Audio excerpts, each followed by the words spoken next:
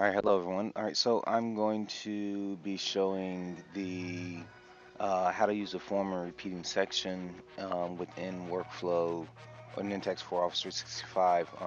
Seen this request come up a lot of times, and so I wanted to do something really simple to showcase how this works, um, how to actually use the repeating section, and then the next piece of that would be how to actually set up a workflow to pull the repeating section data out of that. I'm going to be using a responsive form because it's easy, quick, simple. And so what we have here is I've already set up a list. The list has a series of columns, and then you can look at the SharePoint columns here. So it has the title, repeating section, flight, and price. And so the use case around this is very simple is I want to have the user or enable the user to submit their name and the flights they want and the price for the flight.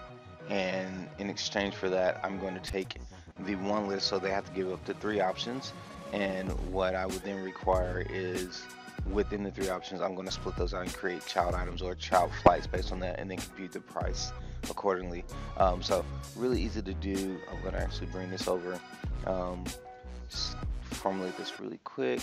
Can do a repeating section here, and then I'm going to bring flight and price into the repeating section. In theory, no attachments are needed for this. Just a quick example. I can also, let's move this over, and then also center that. Actually, move that back over one. Center. See, that looks good. I also could do, if I wanted to do, I could actually do this. A total value here. Knock this over to the right, and then squeeze it down some. And this would be the total price. And total price. So pretty easy to do here. I'm going to go ahead and create a formula for this, and this will essentially be the sum of, oops, wrong thing, runtime functions. I want the sum of, why is that doing it there? I want to get me the value of price and property, name controls, price. So sum of price, essentially give me the total price for that, and of course I want to recalculate that and put that as a currency. Why not? Yes. Really easy to do, not connected to anything, don't really care, just something to output there, total price. Alright, so let's look at that really quick, preview this, new form, and what we should see really easily is we have names, so I can put my name here, and then flight, I can do that stuff, O to Seattle, and the price, say $5.99 as an example. Add new row. There's a couple of things I can do here as well, so I'm going to do Houston. I actually don't think that is for Houston, but I'm just going to put it in there. So you can see price is already adding up, and then we'll do like Texas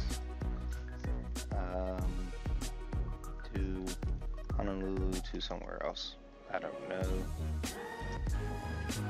So yeah, why not? 2000. So really quickly, actually delete that. So really quick, you see this is working. Everything looks good. Next thing I'll do is I'm going to tweak this really quick because we can. I believe we can do that.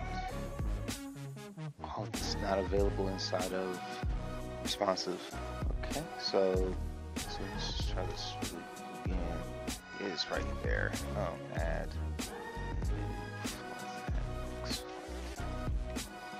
That's what I was looking for. That's a button, so I don't really need that. Repeating section, we do need to name it, so this will be called flight. And we don't need to give it a title, but we do need to have a name on it so we can actually capture the data from it. Flights there, good to go. Alright, so let's save and publish this form and jump over to workflow. Now I've already have a workflow built, but I'll walk through this workflow so you can do that. Actually, that's one other thing that I meant to do here. We need to connect this to the repeating section. That has to be done, so we need to connect that to the repeating section. And let's republish that, and that will push the information up to that. So while that's being saved and published, workflow, what I'm basically going to do is I'm going to query the information from the list. I'm going to count it. It gives me an index so I know how many times I need to actually create how many items or how many flights, 3, 5, 2, depending on what it is. And then I'm going to get the prices, and I'm actually just outputting it. You don't have to do this, but I'm doing it for the sake of just kind of documenting it as I see the workflow moving. And then I'm doing a for each. So basically for each count or each flight, I'm going to get the information for the flight and then the information for the price, and I'm going to output that. I'm logging it so I can see it, but I'm basically going to output that as a create action item. And the reason for, or create list item, so I'm creating a new list. The reason for this is I could do multiple things with that information. I could update an existing item, I could create a new document, I could run a particular workflow, I could do all sorts of things because I have the individual pieces now set out or separated. So let's look at that in action. I'm going to go ahead and just republish this one more time. This is published. Let's go ahead and close, and let's take a look at this. So I'm going to create a new one. So you see I have test data in here already. So I'm going to create a new one, and I'm going to call him Richard. I could also tie this to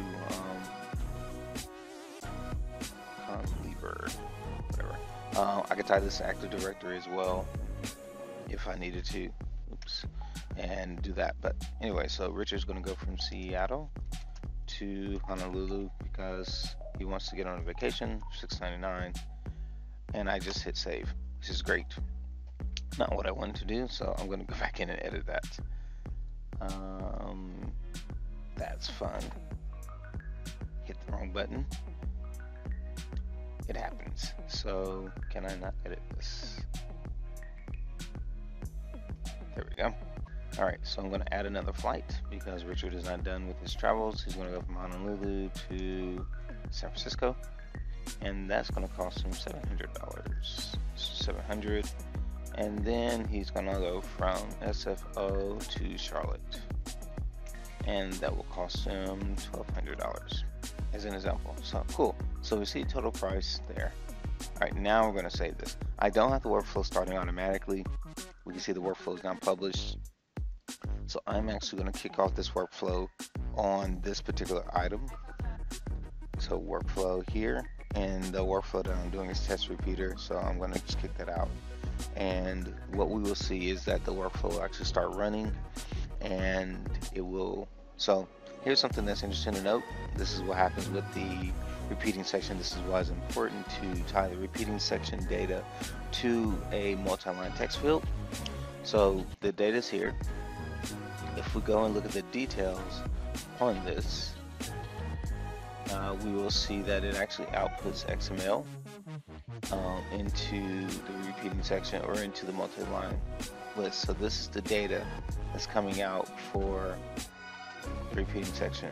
And so one of the other things to note on that is that you will need to have some level of understanding in how to actually strip out that XML. So I was using CodeBeautify for that. So what you can do is come here, grab this information, and plop it in here. When you do that, you will want to actually pull out this information first, and that way you have a preset of information on how to actually get to your actual nodes inside of the XML. And if we go back to XML, we can actually see that here using regex. Well, not there. Query here. So using regex is how we're going to do that. And if I plop that in here, I'll show you how this works. So we'll go repeater data, tests. So it tells me it's giving me everything here. So if I go to items and then test, you see how it's starting to strip everything out. If I go to, I think that was price item, so the individual items, that's correct. So now you can see that it's giving me just that item, but the item is returning the flight and the price, and in this case, say I want just flight. So now it's returning flight, and what I can do is I can grab the inner string, which is just going to give me the text, or I can get the outer string, which gives me everything, and I can do the same thing for price. So pretty cool. So I have this done inside of the workflow, so that's what's happening already, and I'm kind of building that out.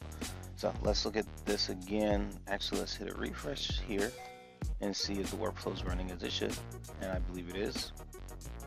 So it is. So if we look here, we now have the main one we created, and we have 3 new flight price.